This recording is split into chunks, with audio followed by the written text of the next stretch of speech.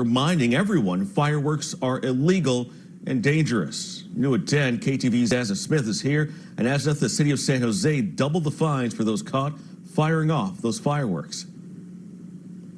Yes, Andre, new this month, a person can be fined $1,000 for a first offense. Fire officials say the illegal firework activity that occurred back on July 4th was unprecedented, and they suspect the pandemic had something to do with it.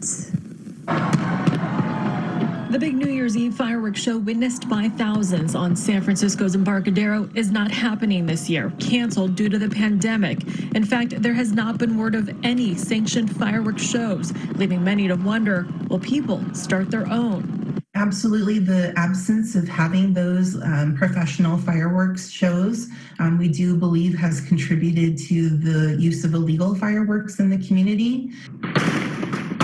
Erica Ray with San Jose Fire says the city logged more than 6,600 complaints of illegal fireworks back on July 4th, 3 times more than the previous year. The fire department responded to 54 fires.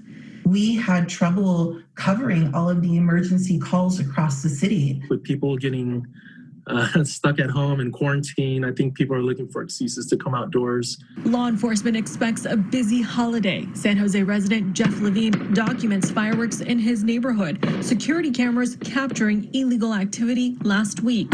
We're in the middle of a dense urban situation, and it just doesn't make any sense to fire these things off. It's not just concerns of harm to the person igniting the firework, but concerns of fires, veterans with PTSD, and pets. New Year's Eve is my second most unfavorite holiday. That's second to the 4th of July holiday. Susan Maroney has both a husband with PTSD and several dogs. The dogs are terrified. They're shaking. It's traumatic and abusive to all animals. Firework fines in San Jose got steeper in December. $1,000 for a first offense, up from $500. $2,000 for the second time. It used to be $700. $3,000 for the third violation, up from $1,000. Hopefully people are going to get the idea that it not only is it dangerous, but it's quite expensive if you get caught. And we're told professional grade fireworks are quite expensive this year. So it remains to be seen if that will have any effect on any activity tomorrow. San Jose residents can report firework activity to the city's online reporting tool. A picture or video evidence is highly recommended. Andre?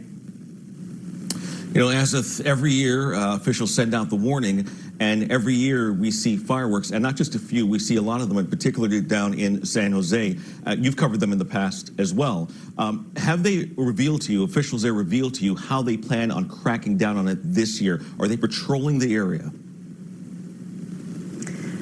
Well, it's hard because I know, as you've mentioned, I have reported on this throughout the years. And in terms of actually enforcing the fireworks, illegal fireworks activity, it's almost up to the private citizens to report the activity and capture it via, cell phone video or a picture, and then report it through the online tool.